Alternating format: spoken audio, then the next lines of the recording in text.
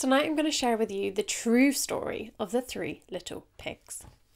Everybody knows the story of the three little pigs, or at least they think they do, but I'll let you in on a little secret. Nobody knows the real story because nobody has ever heard my side of the story.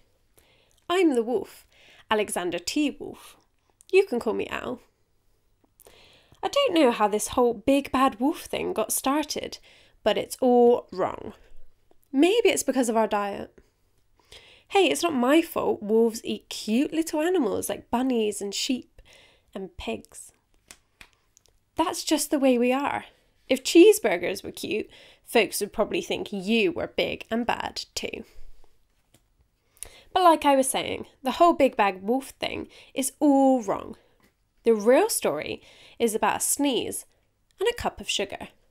This is the real story. Way back in Once Upon a Time, I was making a birthday cake for my dear old granny. I had a terrible sneezing cold and I ran out of sugar. So I went next door to ask if I could borrow a cup of sugar.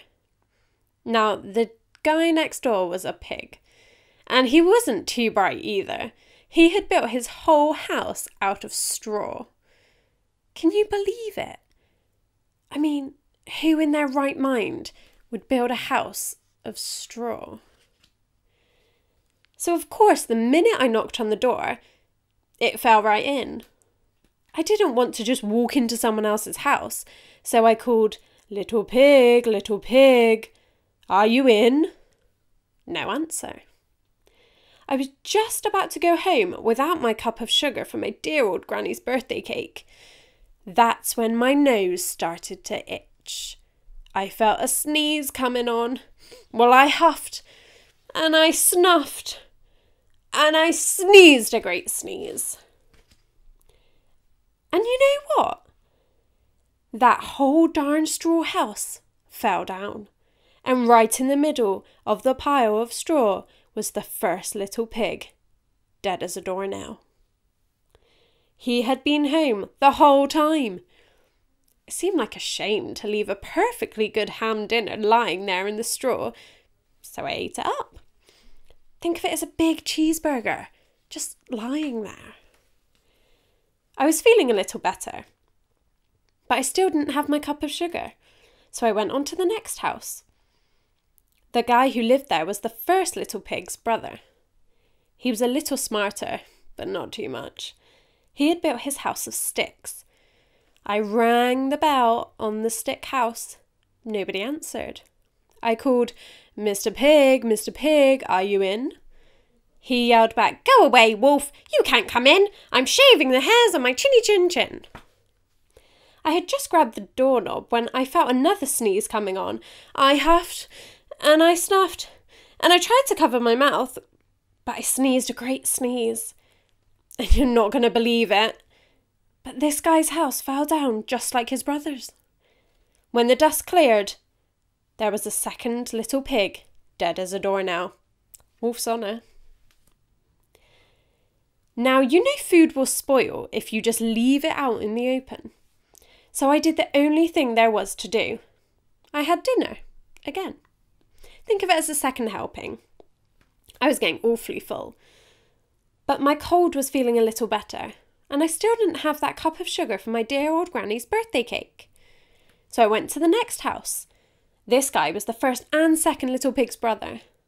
He must have been the brains of the family. He built his house of brick. I knocked on the brick house. No answer. I called, Mr. Pig, are you in?" And you know what that rude little porker answered? "Get out of here, wolf! Don't bother me again." Talk about impolite. He probably had a whole sack full of sugar, and he wouldn't give me even one little cup for my dear old granny's birthday cake. What a pig. I was just about to go home and maybe make a nice birthday card instead of a cake when I felt my cold coming on. I huffed, and I snuffed, and I sneezed once again. Then the third little pig yelled, "And your old granny can sit on a pin." Now, I'm usually a pretty calm fellow. But when somebody talks about my granny like that, I go a little crazy. When the cops drove up, of course I was trying to break down this pig's door, and the whole time I was huffing and puffing and sneezing, making a real scene. The rest, as they say, is history. The news reporters found out about the 2 pigs I had for dinner. They figured a sick guy going to borrow a cup of sugar didn't sound very exciting, so they jazzed up the story with all of that huff and puff and blow your house down. And they made the big, bad wolf. That's it. The real story. I was framed. But maybe you could loan me a cup of sugar?